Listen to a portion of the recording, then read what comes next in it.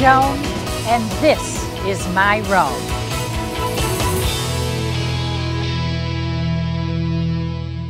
Welcome to Joan's Rome. We're in Trastevere today, which is a very, very ancient part of Rome.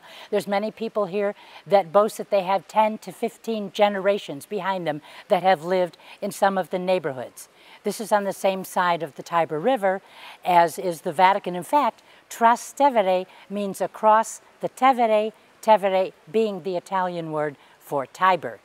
We're standing in the beautiful courtyard today of the Church of St. Cecilia, Santa Cecilia. Most of you probably know or have heard she's the patron of music and of musicians.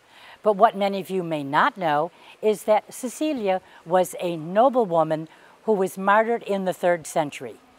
But in 1599, her incorrupt body was found. She was lying on her side, and there were deep gashes in her neck that had been placed there by an axe. And there's a very beautiful marble statue of her in that position with the axe marks that's right under the main altar of this very beautiful church. Now, St. Cecilia, well, she was not a saint at the time, obviously, she had taken a vow of virginity, and she had told her parents about this vow of virginity. But they nonetheless decided to marry her off.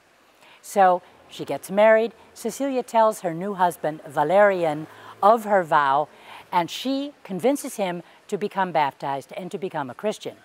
He, in turn, persuades his brother and a very good friend, Maximus, to become Christians, and the 3 men devote their lives to almsgiving and to taking care of the poor. Well, they were persecuted not for giving alms, but simply for being Christians, and they were killed. After Cecilia buried her husband, his brother, and his best friend, she herself was martyred.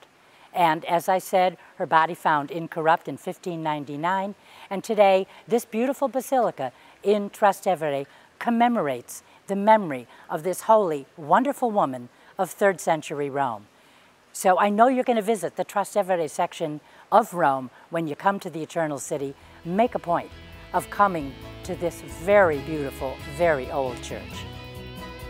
For more insights into the daily life here in Rome, check out my daily blog, Joan's Rome, on EWTN.com.